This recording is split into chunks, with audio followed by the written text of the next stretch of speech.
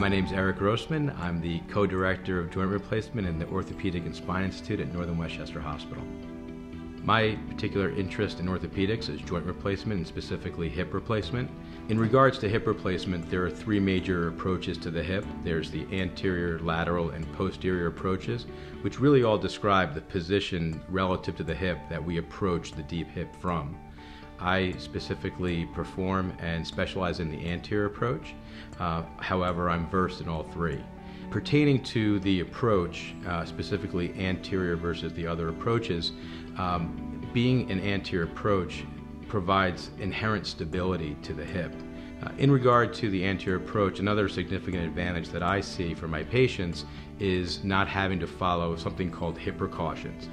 Hip precautions are a set of physical restrictions put into place after posterior approach hip replacement that restrict a patient's leg positions. With an anterior approach, none of that is required, resulting in a less inhibited recovery and an easier recovery.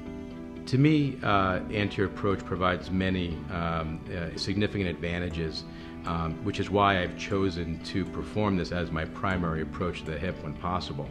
What I'm seeing in regards to my patients' recoveries with anterior approach is a quicker overall hospitalization and return to function. Patients routinely go home day 2 and sometimes require physical therapy or inpatient therapy, but most often are able to go home.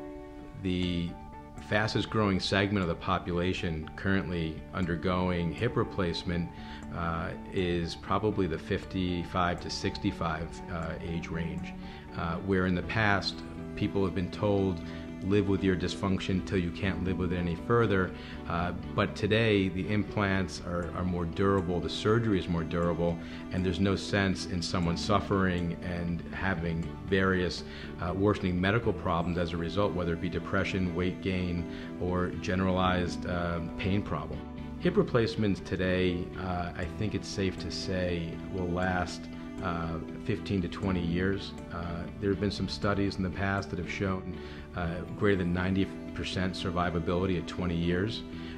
We're in the new range of newer implants, third generation plastic or polyethylene. As a result, there's been certainly, I think, a more reliable and durable outcome in terms of its longevity.